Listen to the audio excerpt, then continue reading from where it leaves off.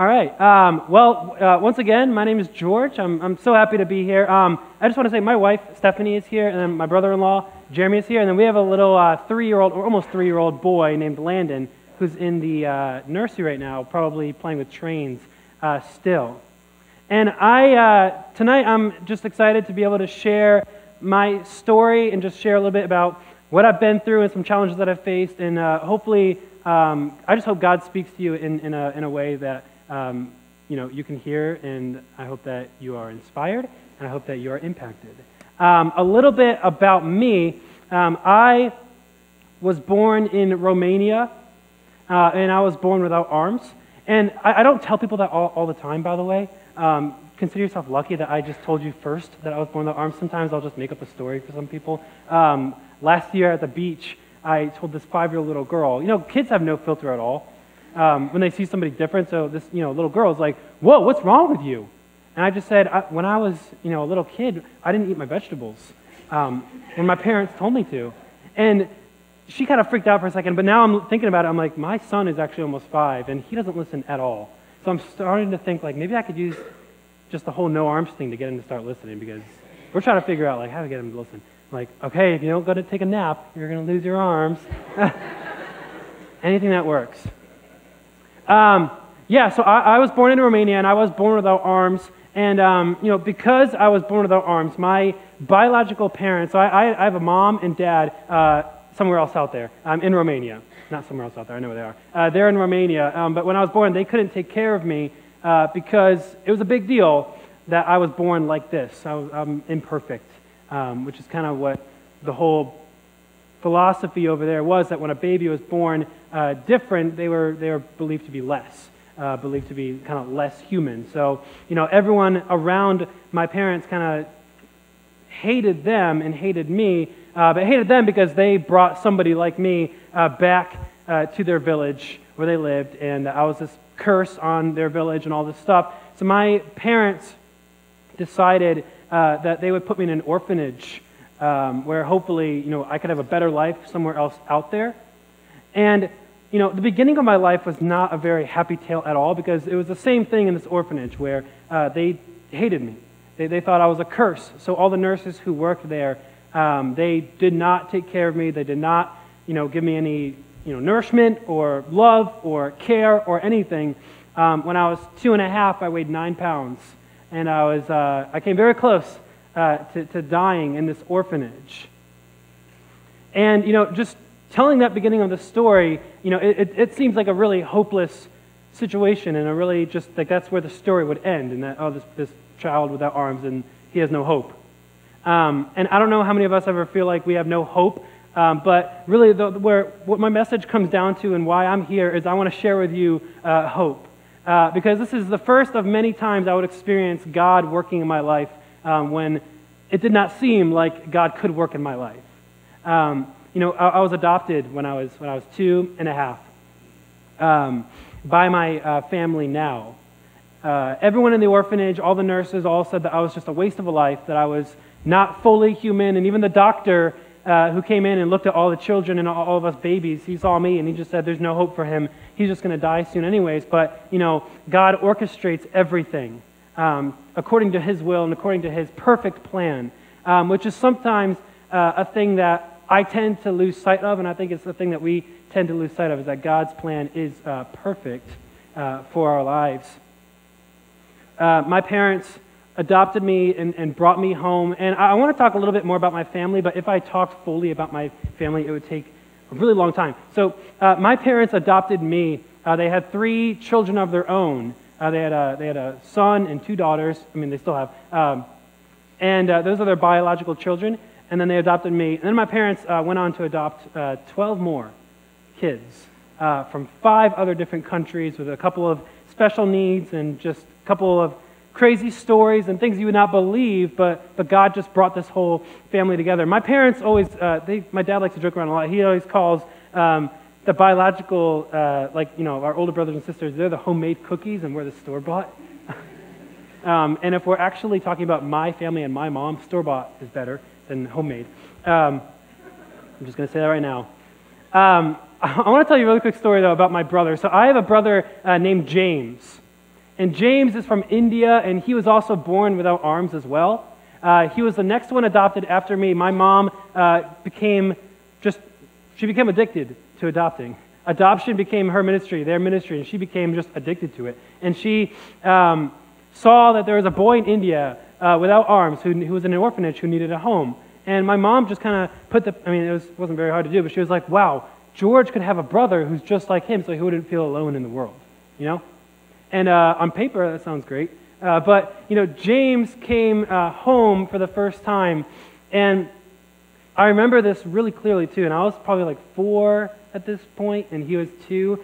But James came home, and he went over to one of my toys, and he just started playing with it, like with his feet. And for some reason, because I'm possessive, I didn't like that at all. And I went over to James, and I took my leg, and I tripped him. And he fell and hit his head on the tile floor. It made just like a loud cracking noise. Okay, that sounds like violent. Just a loud thud. Not like a cracking noise, that's bad. But like a thud. And then I was like, okay, yeah, you know, don't play with my toys. And then all of a sudden he trips me, and I fall and do the exact same thing because we're both armless, so we both pretty much fall the same way. I mean, there's really not much to it. You just fall, can't catch yourself. And then we just started flailing our legs at each other, and that began a rivalry that would last for eternity. Not eternity, but me and James growing up, you know, we could not be more different other than the fact that we don't have arms. We are so very different. So we would fight a lot. It was one of those things where if James really made me really mad, first I would say, okay, well, James, I was adopted before you, and I worked, so you're kind of here because of me, because I was a good kid, and Mom and Dad decided to get another one like you. I know, I'm evil. And you know, I'd say that, and then we'd start fighting. But before we fight, okay, let's sit down. So we let each other sit down, and then it's just like legs, just flailing. And the hardest part of your foot is your heel, right? We would hit each other with our heels, and my dad would always say, like, James, stop healing George. George, stop healing James. And we'd stop because we'd be like, that doesn't work. You can't say that. So my family is crazy, but I love them. Adoption is my parents' ministry. I'm so happy to be a part of my family. You know, growing up, though, without arms, it was one of those things where I had to learn how to do pretty much everything that everybody else does, but I just had to figure it out in my own way. So a lot of the times, kids will ask me when I'm at a school or something, and I'll do like a question and answer time, and they'll be like, so how do you brush your teeth, and like how do you change your clothes, and like how in the world could you one kid asked me how I walked upstairs, and he was a high schooler, and I'm pretty sure he was being serious. Like, I mean, sometimes you can tell when the kids are just being sarcastic. This kid seemed really concerned. He's like, how do you like walk up the stairs and, you know, not fall? And I think I know what he meant. He meant like, how do I hold on to like the railing and stuff? But I just tell people, like, I just do it with my feet. Like, I brush my teeth with my feet. I drove here in a normal car with my feet. Just from day one, you know, I tell people not having arms is all I've ever known. So I just learned to do everything naturally. And as a kid, that just all seemed really normal to me. And to, you know, everyone around me, and we lived in a really small town up in Connecticut, and we went to a really small church. And the only friends I had were my siblings and like 2 friends from church, and that was pretty much like all the kids in the church. So I lived a really small, safe, comfortable life. But when I turned 12, and I was going into 6th grade at this point, we, as a family, moved from Connecticut to here, to Richmond. And we lived over in Mechanicsville at the time. And, you know, I was going to go to Oak Knoll. I was going to go to middle school. Like a public middle school for the first time. And, you know, my parents told me this, like up in Connecticut, they're like, okay, so we're going to move to Richmond, Virginia, and you're going to go to a bigger school so that you're going to make more friends. And I try, for the most part, to be optimistic in life. You know, I think that we should all strive to be optimistic in everything. And even as a kid, for the most part, I try to be optimistic. So I was thinking, like, okay, I mean, I'm nervous. This is going to be really different, but I mean, what do I have to do for like middle school students? Just like open a water bottle with my feet? I'm like, ta-da, magician. Let's be friends now. I had really low standards. But, you know, I learned really quickly, pretty much from the first day of middle school, you know, being in public middle school as a 6th grade kid without arms, I'm very different than everybody else. And, for the first time in my life, I experienced, kids looking at me weird, kids laughing, kids whispering things about me, kids, mocking me and using their feet. I remember walking onto that bus for the first time, and this is a big yellow bus. I was like, what is this thing? Walk on it. I'm like, it's kind of dirty. But I was like, okay, I guess I got to sit down with no seatbelt. And just all eyes on me, because I was the weird one. I was different, And it's normal for us as humans to just notice what's different. I think that's just a very normal thing. But from that point on, for the next couple years in middle school, going into high school, I would just be bullied nonstop throughout school. Every day at school, I would just be picked on. I'd be called weird names. I would not make any friends for the first 4 years of living here in Virginia. I did not have one friend. I went through this.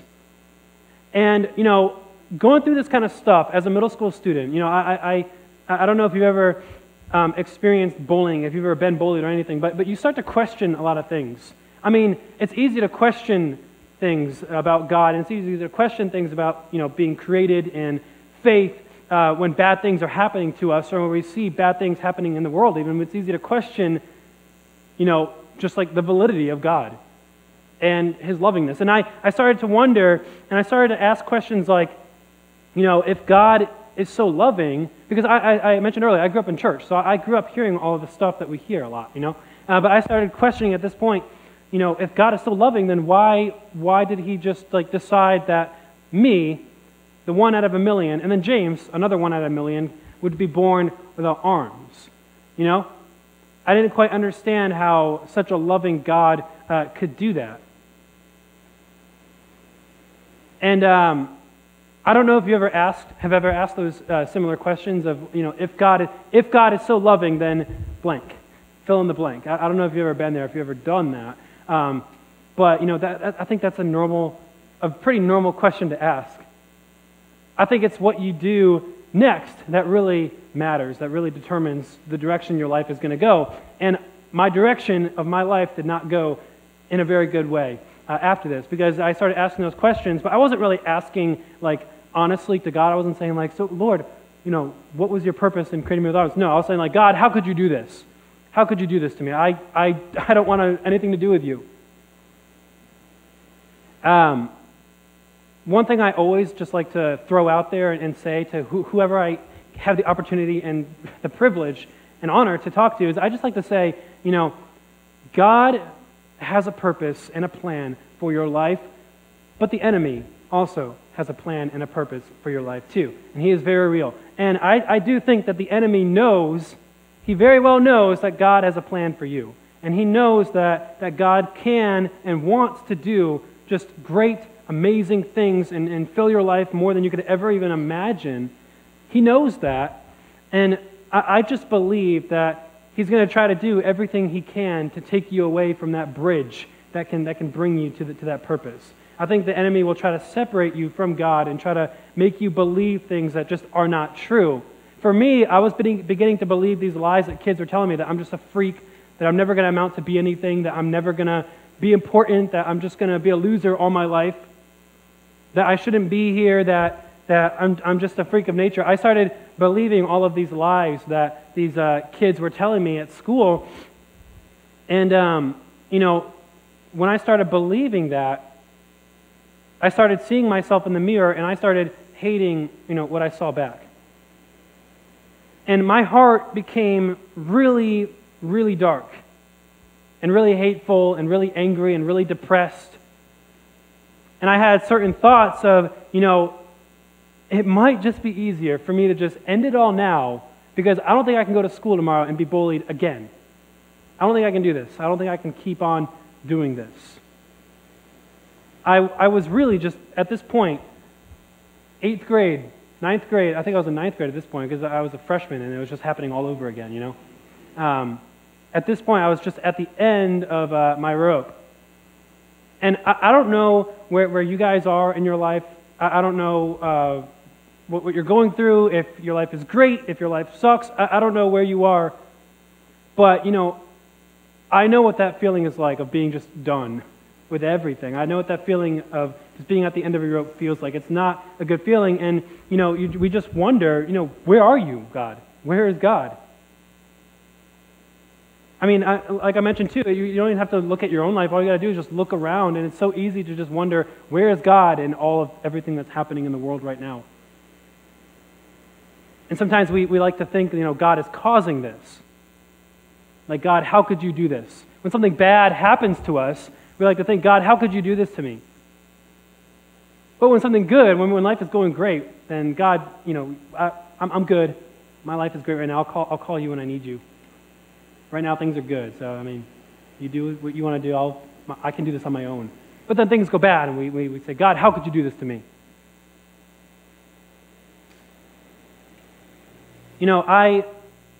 I've struggled a lot with that question of God causing bad things to happen. And I did this thing for a while too as a student, and you might be able to relate to this in a certain way, but this is a bit extreme. But I would be up late at night as a middle schooler, so it was like 10, but I thought I was up like super late. But I'd be in my bed, and I'd just be like crying and, just slamming my head in the pillow and screaming my pillow, and I'd just be like, God, if you are real, and if you do love me, and if all this stuff is true, and you did all these miracles in the Bible and all this stuff, then technically you could just make me wake up tomorrow with arms, right? Like, I mean, couldn't God do that?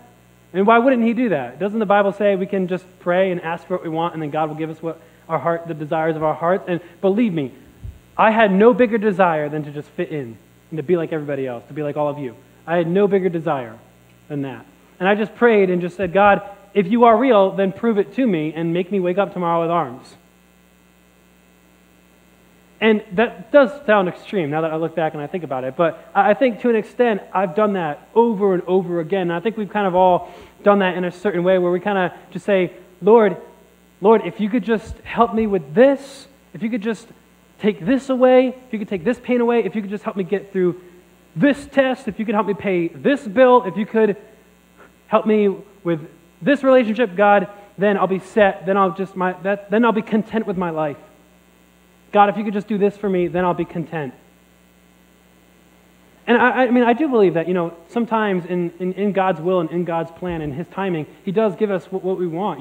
Sometimes he does give us the desires of our heart. But too often we try to bargain and try to kind of make God into this thing that just gives us whatever we want. And we try to create God into who we want him to be instead of who he is. And that is the God who has his purpose and his plan for our life. And I look back at that time where I just said, God, if you could make me wake up tomorrow with arms, and I just realized how stupid that was. Me just trying to bargain and me just trying to say, God, if you are real, then prove it to me on my terms. As if I know better than the God of the universe how best to show himself to me.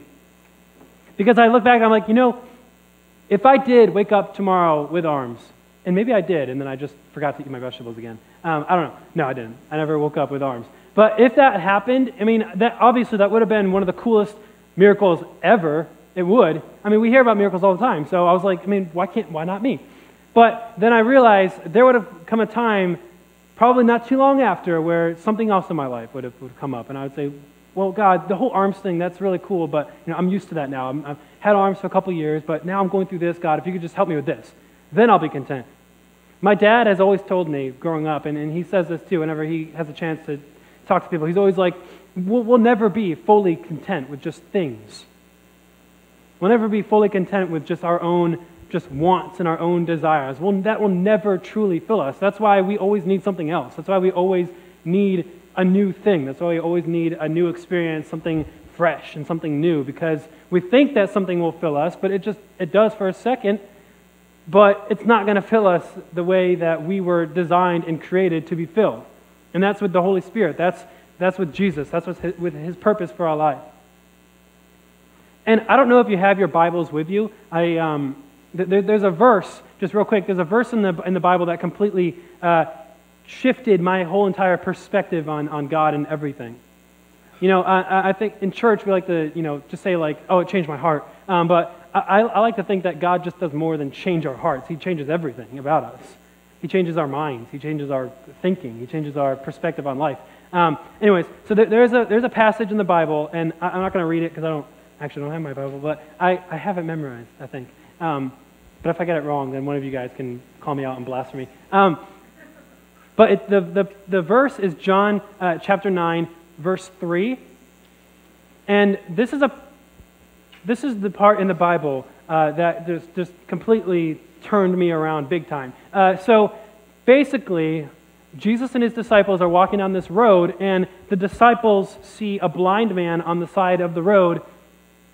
So they see this disabled guy on the side of the road, and I think it's so funny, or I love it, because it's so human of them. But they kind of immediately throw him again to the side. They're like, oh man, poor guy. They're like, Lord, why is this man afflicted so? What went wrong? What happened so that this man would have to be blind, have to go through life blind? What happened? What went wrong? They're like, what? I'm adding a lot of whole different stuff if you can't tell, if you're in your Bible. But they said, like, you know, did he sin? Like, did he do something wrong? Or maybe his parents sinned. And when I read that, I mean, I was in church, you know, I've heard this before, but this time I read that part and I was like, wow, maybe that, you know, see, there it is. Maybe my biological parents are really bad people. You know, maybe they sinned and that's why I'm being punished without arms. You know, that thought went through my head. When you're depressed, a lot of thoughts go through your head. Anyways, and then Jesus just kind of corrects them. And your Bibles won't say this, but I do kind of picture Jesus at this point, like shaking his head a little bit, kind of in like, I don't know, disappointment, because he's probably like, you guys have been hanging out with me for a while now, I think. I mean, John chapter 9, I don't know how long it's been between chapter 1 and 9. But anyways, he's probably like, you guys still don't really get it. But he corrects them and he just says, you know, it wasn't by anybody's sin that this man is blind or anything, but no, this man is blind so that the works of God could be seen through him. And when I heard that at this time in my life, at this point in my life, thinking about just ending my own life, I heard this and I kind of just had an awakening moment. I just kind of thought, if Jesus says that God will work through this blind man, then, I mean, maybe there's a chance that Jesus could work through me too. Maybe there's a chance that God wants to work through me too. Maybe there's a chance that God wants to work through you too. And this is my favorite part. I'm not the only handicapped one in here.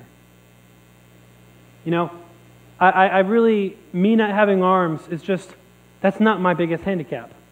That's not my biggest disability. That's not the most broken part about me. The most broken parts about me are all on the inside. The most broken parts about us are all in the inside.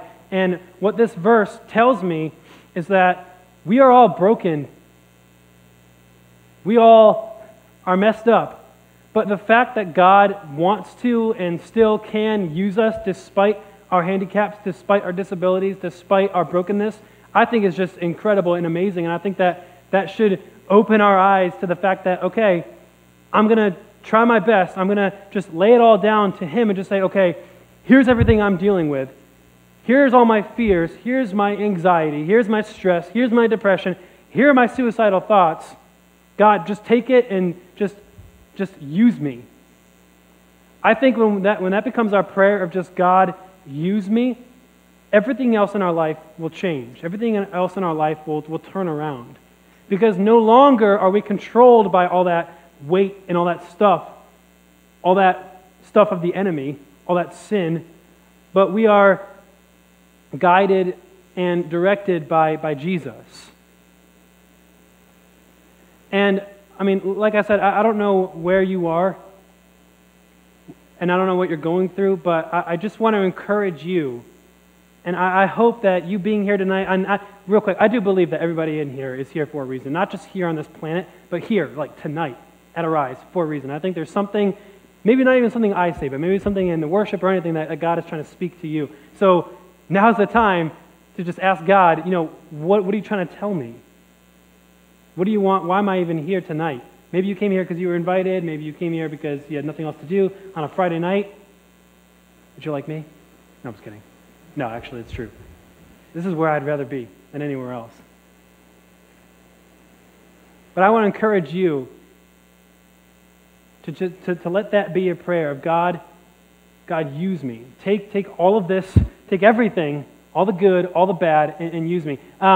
Real quick before we just move on, but we're going to play a song real quick too in a second. But, one thing that somebody did say to me after I went through this time in my life and that, God completely changed me, and I shared my testimony for the first time at my church in high school, and this lady from our church kind of came up to me, and, she said something like, I don't know, I've talked to Ethan and Ashby about this too. I was like, I don't know about this whole theology stuff. But anyway, she goes, I'm so sorry about, all the bullying that you went through and all those mean kids, but that was all God's plan for your life, And this real quick, this kind of goes back to, the debate of whether God makes bad things happen to us for his plan. But I kind of think otherwise sometimes. I kind of think that, maybe bad things happen to us, and, maybe you think this too, but maybe bad things happen to us just simply because we live in a broken world. I mean, we were born into sin. This world is sinful. So because of that, we're going to experience sin. I really don't want you to think that God makes bad things happen to you, because that makes God into this evil, just wrathful God who just punishes us and who creates bad things for us for his plan. But, the Bible talks about too how, God creates beauty from brokenness. So sometimes I don't like to think that it's God doing these bad things, because I don't think that God is the author of pain. I don't think God is the author of pain and suicide and depression and rape. I don't think God is the author of that stuff. He's not the author of abuse. He doesn't cause those things to happen. I just, for some reason, cannot bring myself to believe that. I just think that those things happen because we live in this broken world. But that's not to say that God can't make something beautiful out of those things.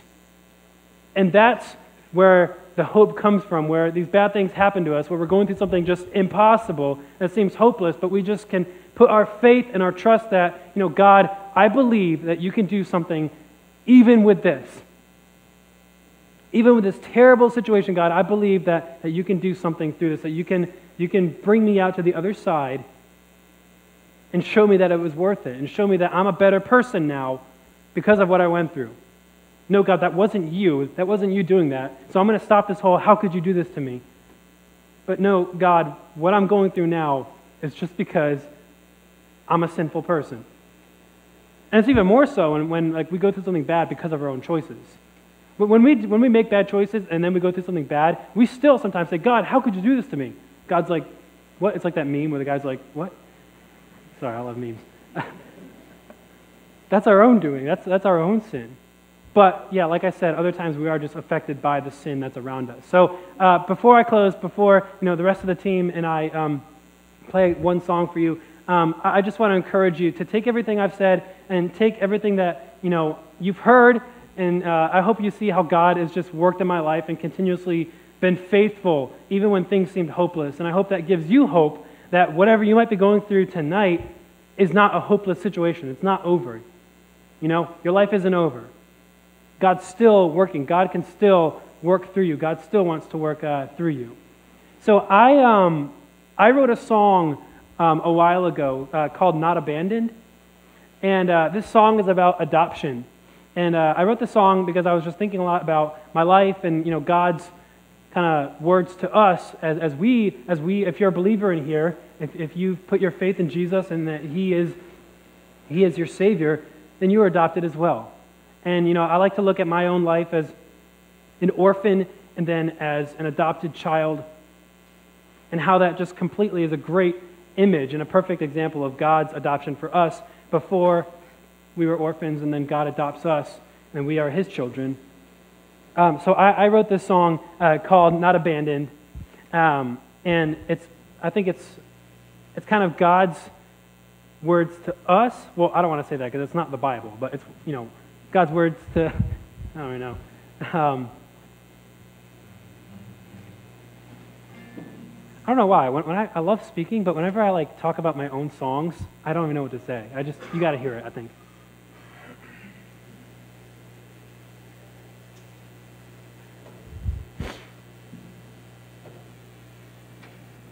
And again, too, I just want to thank you all for being here, and again to Ethan and Ashby and the rest of the team. It is really such an honor to be able to just speak here and share my heart and share my story. And I do pray and I do hope with all my heart that something I said stuck with you,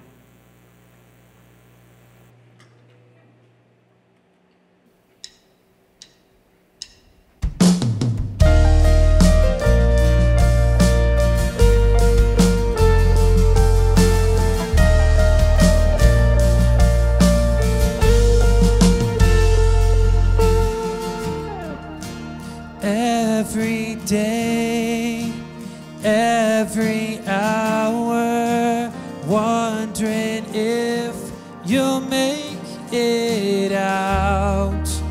You've been here for as long as you can remember, trapped inside this hollow shell. You're not abandoned, you're not alone. There is a family who wants to make you their own. You're gonna find out that on this broken road there is a pathway that's gonna lead you home, lead you home.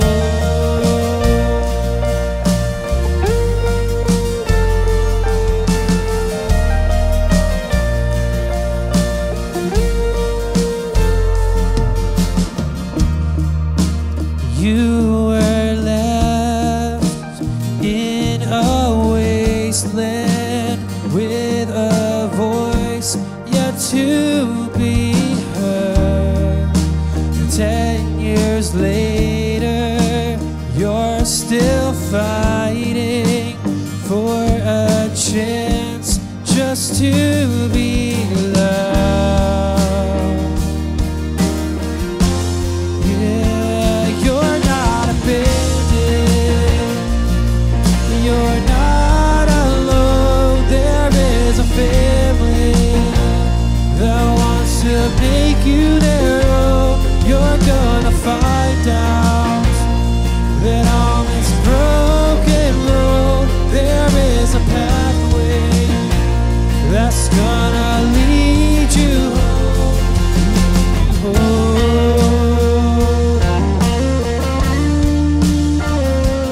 Lead you home. Lead you home.